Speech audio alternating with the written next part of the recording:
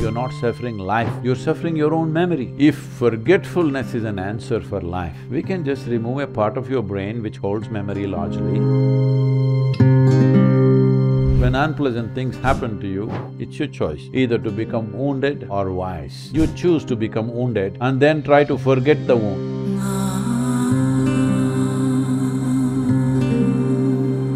How can I forget someone who hurt and betrayed me and move on with my life?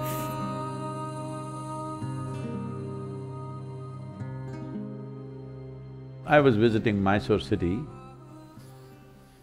and I was going into an apartment building to meet someone. A very petite lady who must be over 75 years of age, with a big smile on her face, she just came to me in a very familiar way and said, "How are you doing?" I said, "Ma'am, I'm doing well, but normally I don't forget faces, but it's been a long time since I left Mysore. I'm just wondering, who is this? Is it somebody that I know?" I couldn't figure, then I did namaskaram and went on. Then I was coming down with the people who are living in the apartment, along with them I'm coming down. When I came into the corridor, again this same lady comes in, "Hello, how are you doing?" I thought this is little… Just now she asked me 10-15 minutes ago, and again she's asking me. Then these people come and say, "Poor lady, she's lost her memory." I said, "She seems to be doing fine without memory." People who are carrying their memory are torturing themselves. This woman seems to be fine with Mr. Alzheimer. You may couple up well with Alzheimer. Hello? Is a man's name, I'm just saying. See, if you're forgetful, you don't have to forgive anybody.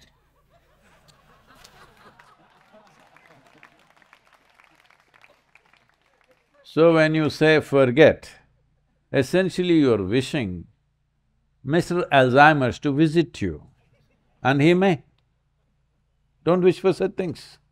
Hello? You say, "I want to forget this, I want to forget that." You may be granted, your wish may be fulfilled. Why should you forget anything? You're trying to forget because you don't know the simple sense that you are suffering your memory, you're not suffering life. You're suffering your own memory. If you lose this memory, what will happen? Let's say, yesterday we had somebody running into a stone column in the ashram. Okay, running full speed and boom.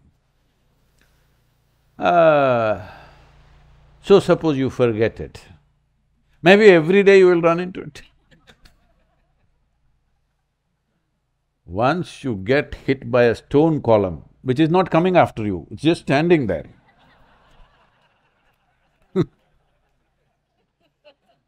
If you forget it, every day you'll smash your face. If you hit a stone column, you should never ever forget it. That stone column may be actually stone column or your mother-in-law, I don't know who. See, mother-in-law is not coming after you, she's just standing in the same position she was standing when your husband was born. Hello? She's standing in the same place and you think she's in the way. No, she's standing in the same place, my son, my son, my son. All right? She's not coming after you, but you're running into it.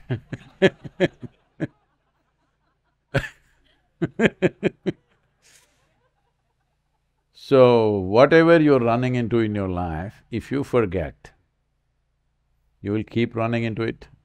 So don't forget one damn thing in your life, especially if there are unpleasant things you should never forget.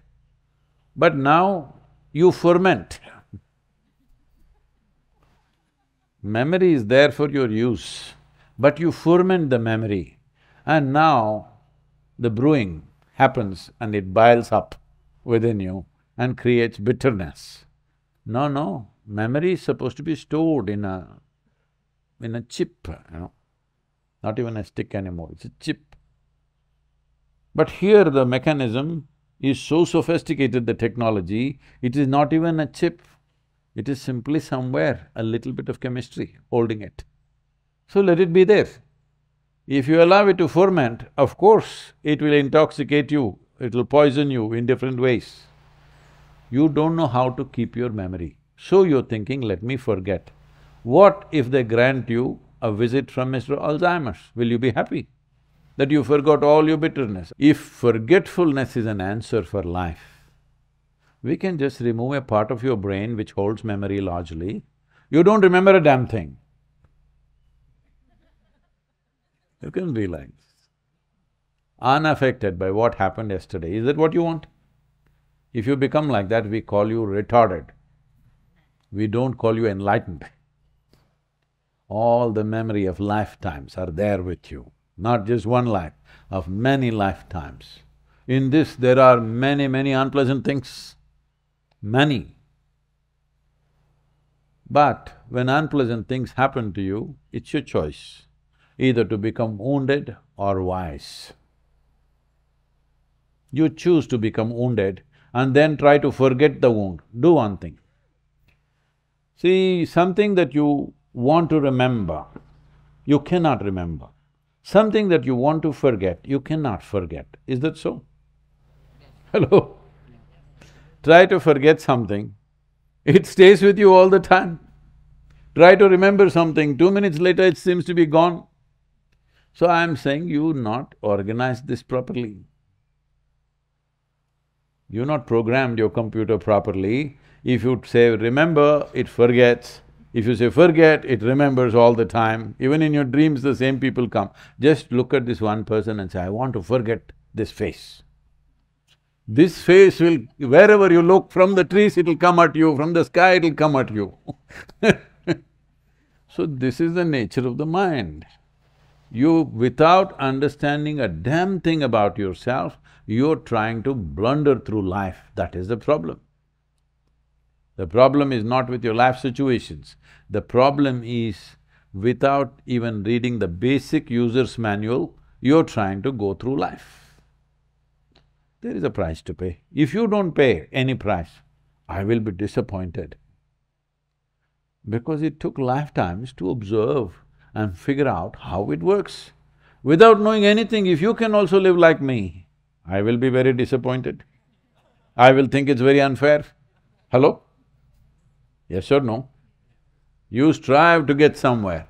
Somebody was just pushed there, don't you feel it's unfair? Same thing. So one thing is, there is no need to forget, you must remember everything. Another thing is forgive. If you first of all think that this person has done something horrible, then you try to forgive. If you don't label them like that, where is the need to forgive? Hello? If you accept people for what they are, different people are made differently. If you accept them the way they are right now, you will learn to operate to what extent. If you think you should work and live only with very good people, I'll tell you, even here in the yoga center it happens, many of the volunteers, every other day somebody is coming to me and say, he's so horrible, I can't work with him, she's like this, he's like that, I can't work with these people. I say, see, in this world, there are only horrible people like this. This one, this one, this one, this one, only this kind of horrible people. If you think what you're doing is significant, you have to work with all these horrible people. If you want to work with ideal people, you must go to heaven and today.